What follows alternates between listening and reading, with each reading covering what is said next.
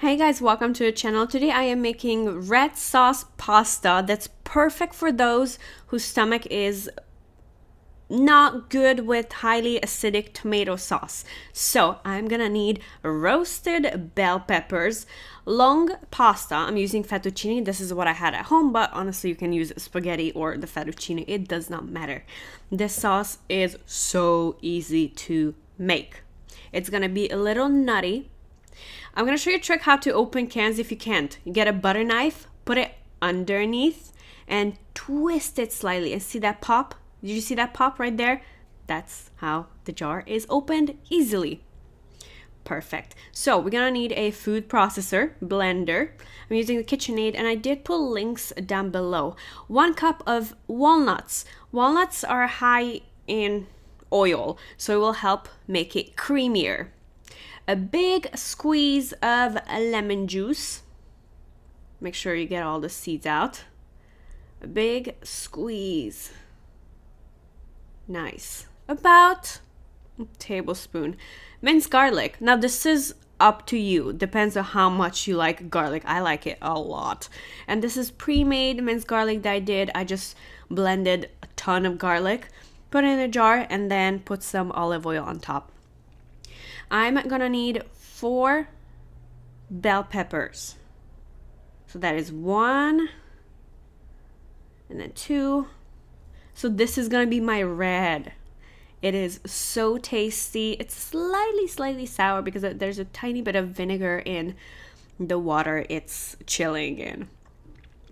Very delicious, and you can also use this sauce for toast or even a dipping sauce. It's gonna be so good. If you add some cream cheese to it, you can definitely use it as a dipping sauce. Salt to taste.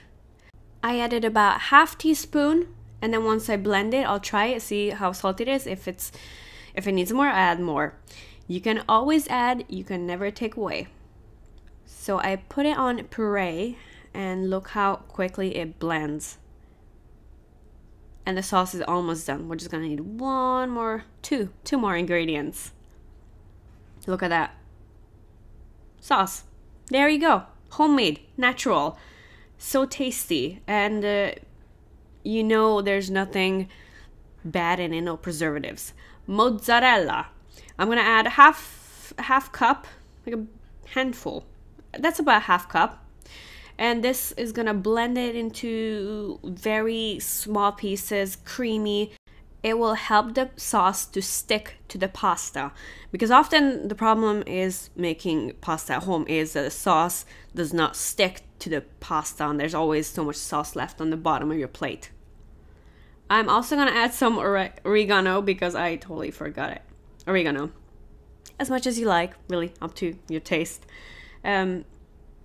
But yeah, I did not want to make this cheesy, so that's why I did not add more cheese. It's just to help the sauce stick to the pasta. It's a really good trick.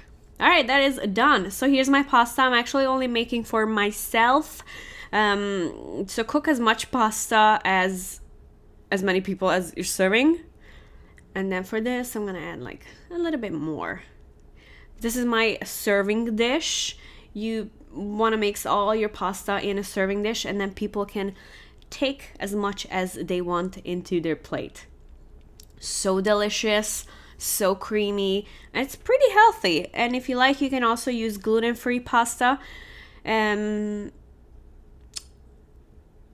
else? Yeah, that's pretty much it. How easy was this?